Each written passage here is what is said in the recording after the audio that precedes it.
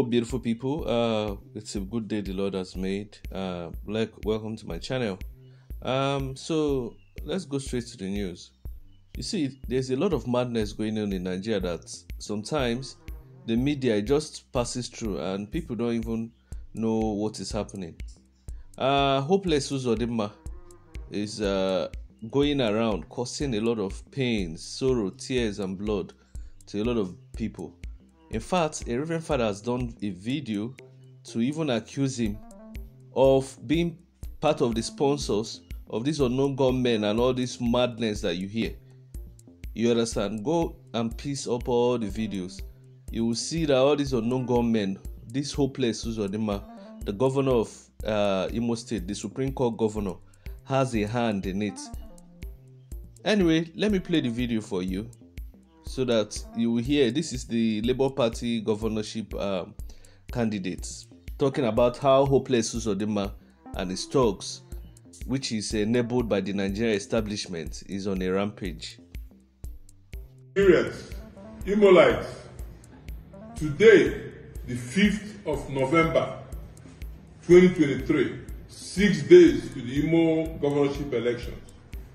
Around between 12 and 1 o'clock this afternoon, I was on my way to honor an invitation by the Anglican Church Synod at Zina in Owerri North. Only to, as we got to the venue, we saw, but as we were approaching, we saw, armed police stationed, strategically in their cars. So we were wondering, what's going on? So as soon as we got there, we saw an APC blocking the entrance to the venue, and harsh-looking armed men, most of them wearing black, some carrying pump action, some carrying AK-47s. So, and they stopped us, they blocked, they didn't allow us to go. They started shooting in the guys sporadically, scaring the bikers who were leading the convoys. All of them scampered for safety. So after a lot of shooting, I had to, I came down. I said, well, this is if they can take me, because I can't understand why I can't be allowed to go and worship God in Imo State.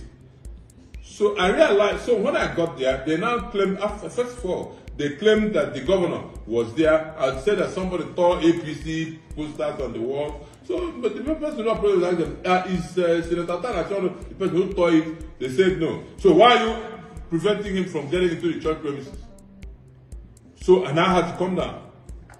I accosted one Ola, the notorious Ola of Tiger Base Fair. The man who has, so many lives have been lost in Imo State. And look at what they did to the NLC president. This governor is going mad. I had to call the security officer, called the DSS director, who said he was there with the commissioner of police. I now asked to speak with him. He called me and said he wants to talk to the officer. Commissioner of Police Imo State spoke to this Ola disobeyed him and blocked us from entering. Oh, as the shooting continued, I didn't want any life to be lost. I came out and accosted him. I was pointing at him. I told him that I was going to expose him to Nigerians today. And if he doesn't leave this state today, or let's say this by Monday, I'll know that this government wants to annihilate us. So I'm putting my president, Bola Ahmed Tinubu, on notice to know what is going on here. This man wants to annihilate the entire state. So he should quickly remove all the security agencies who from here. They are not obeying orders. There's a killer squad in Ohajebema as well. They have been crying, and they call him kill and bury. They've been crying everywhere. It's like we're in a war zone. What's going on here, for God's sake? Is this how we're going to have this election on November 11th? And I hear that the INEC officers even lied to the INEC chairman, EOs, that all the political parties agreed to move all the collation from ward to local government. We didn't even have a meeting to discuss that. So you see what's going on. There is a trouble here. Nigerians should know what's going to happen on them. If you want to declare war on Imolites, tell us. The Imolites are ready to defend themselves. Tell us, please, what's going on here? Enough is enough.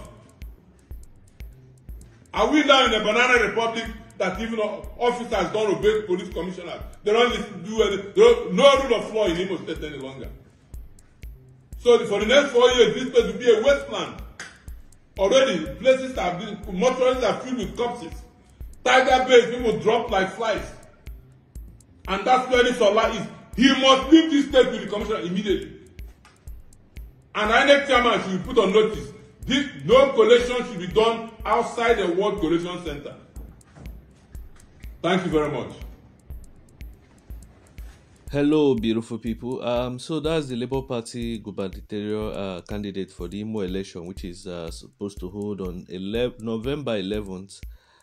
So the name of the man that was speaking in that video, his name is Senator Atan Achono. You understand?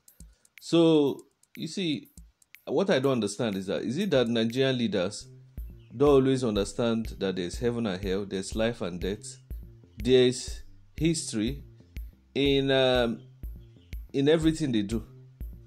There is fondness of history that people will remember even after they are gone, legacies of everything they do. See, people still till today, even though Yorubas talk about Awolowo, talk about how Awolowo made education free for the people of southwestern Nigeria, that has made the Yoruba people to be able to be widely traveled, studying in various countries in the world.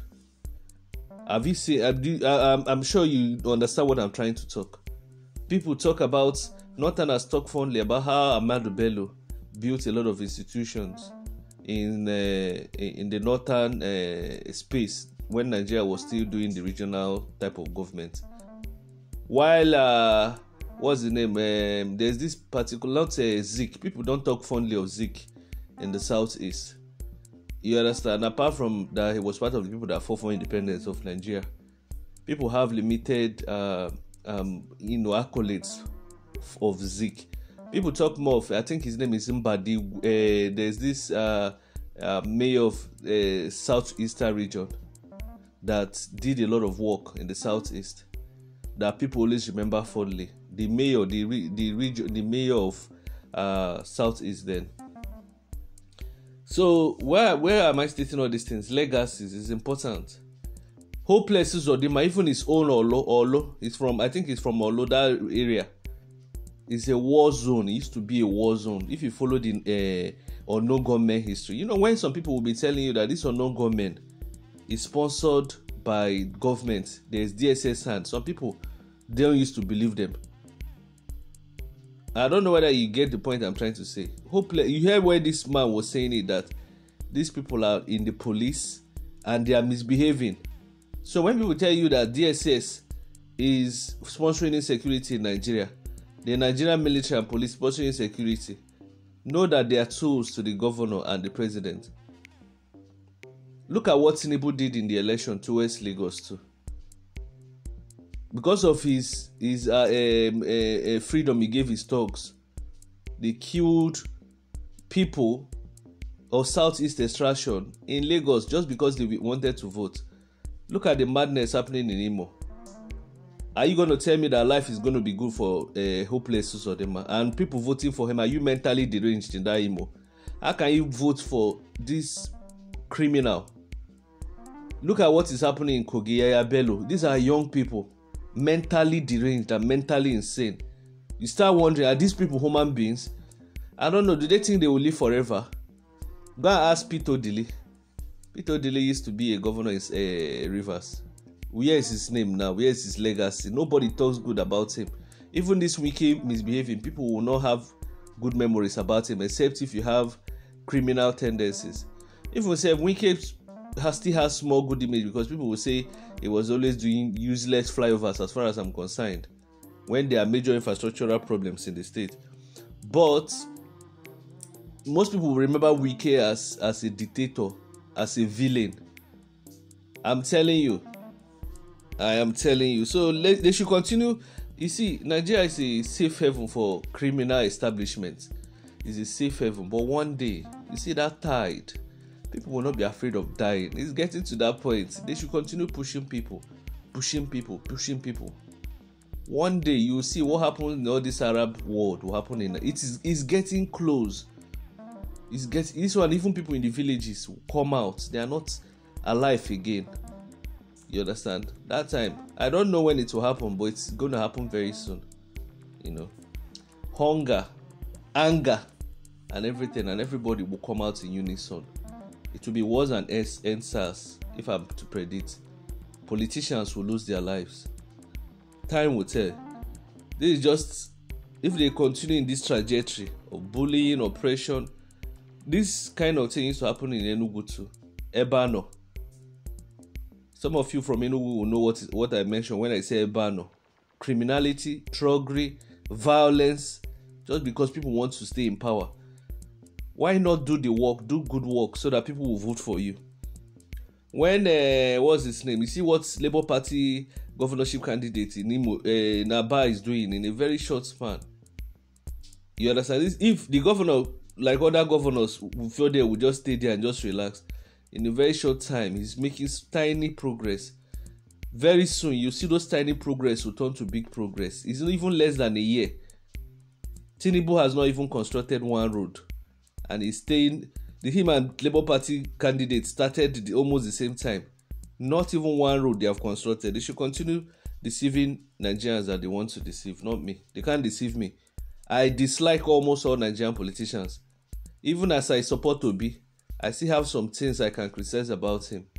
You understand? But not in terms of violence. So, all this, I'm not because I support somebody, it doesn't mean there are not things I feel like he will do better. And as far as I'm concerned, up till now, I've not seen any Nigerian leader that has worked 80%. I'm still waiting for that leader that will improve lives in improve the agricultural productivity in the state, and make food cheap in the state, improve electricity now that we're having a public-private partnership, do the roads, build schools, world-class, hospitals, world-class. I'm still waiting for that day. Then I will praise that governor. OT is moving in the right direction, but it's too early. For me, all those things he's doing now is still basic. Time will tell. You understand? Anyway, guys, what do you make of this hopeless uzodinma? Do you think we are not? In fact, we are already a banana republic. Do you think we are entering into a potopoto republic? Let me know your thoughts in the comment section.